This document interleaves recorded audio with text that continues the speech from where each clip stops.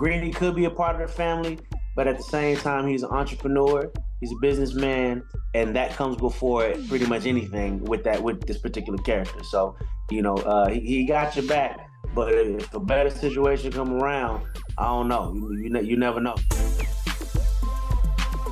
Take me through the installation process and like your reaction when you first put on Greeny's wig. You know what? I'll say this. It gave me a newfound respect for any woman walking around with a unit on.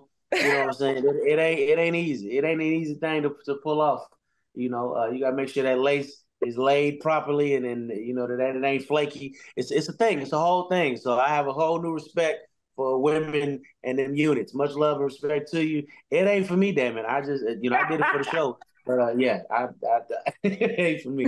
But man, you know what? But I wanted to do it though. I wanted to do it because I wanted to really delve into the character for real. I wanted people to not see Neo when they watch this. You know what I mean? And Greeny was known to have that Hawaiian silky thing doing what it do. So we made it happen. Greeny is really pretty. So I'm gonna just throw that out there. You did a great job, and I appreciate the newfound respect you have for us and our units. Copy that. So for you, Meech, the core of the show is really family, BMF, and family being like the most important part. How is the family dynamic really tested and different now that you're in Atlanta? Well, it's definitely tested because Meech doesn't have his family with him in Atlanta. He's by himself. He doesn't have his brother. He doesn't have his crew to back him up. So he has to use different tactics and go about the situations differently. He's around people that doesn't trust him, that he doesn't know. These are all new faces. So he has to be smart about the decisions that he makes. He has to be more of that boss. And we get to see that during this season. Even though the people in Atlanta don't want to deal with him, they still have to in a certain sense, just because the things that Meech is bringing to the table is hard for them to say no to. But it's hard for somebody to allow an outsider to come into your hometown and set up shop and take all your money and business. So we get to see Meech dealing with that in a different manner, than the way he used to go about the other things that we've seen. So it's definitely crazy to see and watch.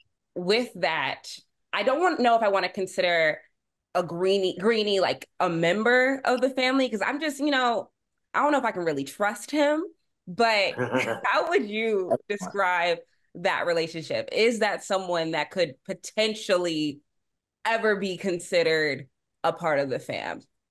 I feel like Greeny could be a part of the fam just because he has something that I need and I got something that he needs, We both helping each other out, So it's kind of that win-win situation, It's hard for people that don't have anything in common to really, like each other and be the best of friends. But as long as they can help each other out and one scratch each other back, they can still make it work, That's what I feel like is going on.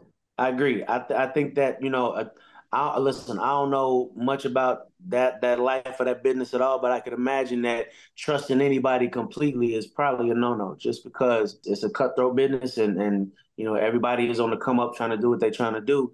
And depending on the situation and the circumstance, loyalties are only as strong as financial gain involved. So with that being said, Greeny could be a part of the family, but at the same time, he's an entrepreneur. He's a businessman, and that comes before pretty much anything with this particular character. So, he got your back, but if a better situation come around, I don't know. You never know. You just gotta keep your eyes open and pray that he's a friend as opposed to a foe.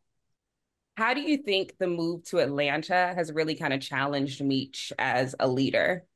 I think the move to Atlanta has challenged Meech so many ways because these people don't care about him. Like Neil was saying, it's a cutthroat business. Everybody is out to get what they want, and that's really all they care about unless you come around somebody that's genuine, that has good intentions, but the game that Meech is in, it's hard to find people with good intentions. Everybody's out to get you and trying to get what they want. and that's it. Meech is a different kind of person. He already knows what people want, and he knows what he wants, and he's not gonna stop until he gets what he wants, even if he has to go about it a different way, you know. So instead of resorting to violence, Meech goes about things differently, you know, and that's how you have to be in chess, not checkers.